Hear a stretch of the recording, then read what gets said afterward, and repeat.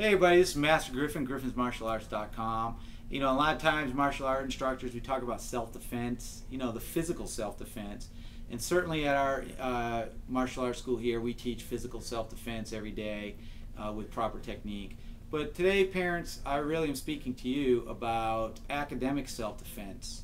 As a high school teacher, which I've been doing for 9 years in the public high school system, I see a lot of high school young men and women that have difficulty reading at the 10th grade level.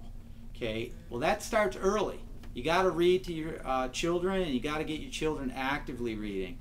So I know summer is busy, but turn off those computers, unplug that TV, you know, get together as a family, have family reading night.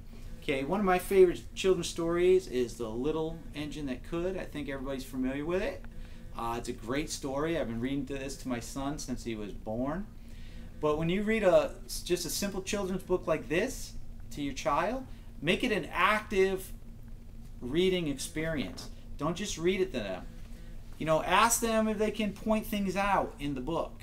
You know, ask them higher order thinking questions, like have them predict what they think will happen to the little engine that's trying to meet his goal here. Give them comparison questions. Ask them if they know any other vehicle that reminds them of the little engine that could, or any other situation that the little engine is in. This will help them in the long run in their reading ability at an early age and into the high school years. As you know, if you're in the state of Florida like we are, the FCAT exam, they need it to graduate, and it's heavily influenced by reading skills.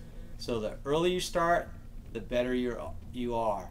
If you have any questions about reading tips, give us a call at 997-8990, 997-8990, or go to griffinsmartialarts.com and get our email and shoot us an email. We'll be happy to give you some reading tips for your young readers.